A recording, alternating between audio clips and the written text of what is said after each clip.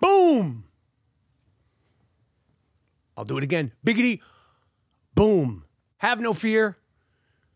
The Gringo Mandingo is here. The name is Michael Rapaport, a.k.a. the Gringo Mandingo, a.k.a. the White Chocolate Tito, a.k.a. the Inflamed Ashkenazi, a.k.a. the Disruptive Warrior, a.k.a. Mr. 212, a.k.a. Mr. New York, and you are now rocking with the very, very best. The name is Michael Rapaport. This is the I Am Rapaport Stereo Podcast. Welcome to the Iron Dome of Disruption, the Ziggity Zone of Disruption. I'm back, boom, back in a New York groove. Glad to be back in New York. Beautiful day for podcasting in New York City. Today is President's Day, and it is like it's damn near 50 degrees in New York. And since I'm a full-time New Yorker now, we really, really appreciate 47, 41 degrees, like 41 degrees when you wake up and it's like 41 degrees. You're like, yo, I'm going out banana hammock style, Central Park. It's a gorgeous day in February here in New York. And it is President's Day weekend. I was thinking about the significance of President's Day and how the bar has gotten so low on President's Day. And with all the cancellation, all the cancel culture this, cancel culture that, they've pretty much canceled Columbus Day. No disrespect to the great Christopher Wallace, but the only Christopher that we celebrate is Christopher Wallace Day, not Columbus Day, and all the, sort of understanding the real history of Columbus Day. Why are we still celebrating President's Day? When you think about the history of the presidents of the United States, we have slave owners, we have scumbags, we have cheaters, we have just diabolical sick fucks, we have draft dodgers, we have a guy now where it's damn near $6 to get a tank of gas, $6 to get a gallon of gas. Smoking Joe Biden, cadaver Joe Biden. We have one corrupt person after one senile person, after cheaters, after people getting their cock sucked, after Donald Trump, like I said, slave owners. But no one complains about taking that President's Day long weekend. Why? When are we going to cancel President's Day? Because becoming a president now, it's kind of like pin the tail on the donkey.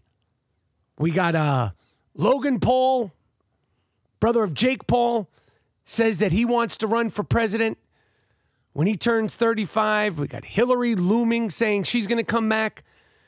Pig Dick Donald Trump, he's right there, looming, just like in the background, trying to figure out if he could get in there. Flushing documents down the toilet and all that stuff.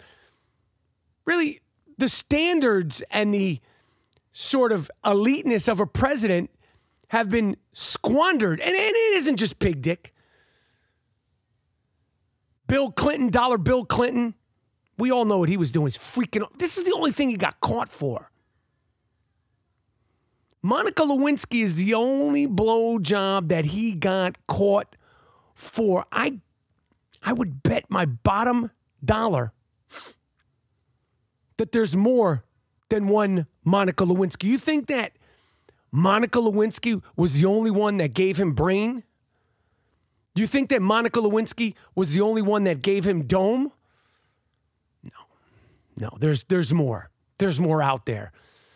But I think that needs to be up for consideration. We canceled Columbus Day, but you still take the day off. I don't see anybody going to work because they're so up in arms about Columbus Day. They complain about it on social media, but still take the day off.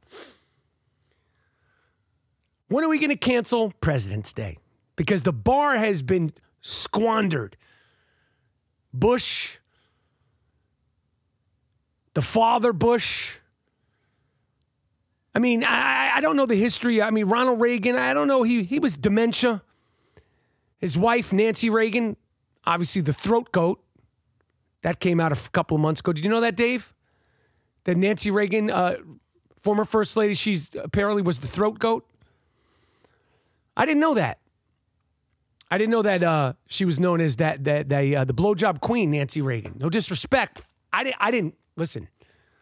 I never got any dome from Nancy Reagan, but apparently during their days in Hollywood, Nancy Reagan, she'd give you that good brain. So happy President's Day. Happy President's Day. No matter what side you're on. Whether you like cadaver Joe Biden, whether you don't like cadaver Joe Biden, let's go, Brandon. Whether you like pig dick Donald Trump, happy President's Day. Happy President's Day week, because you got a 4-day week. It's a national holiday. It's a fucking national holiday. Celebrate these presidents. But I'm glad to be here. I was in Boston and Manchester, Connecticut. I like Boston. I was in Boston. I was walking around Boston. Obviously, I didn't see the whole city. Boston is a nice place. A lot of history. A lot of presidents.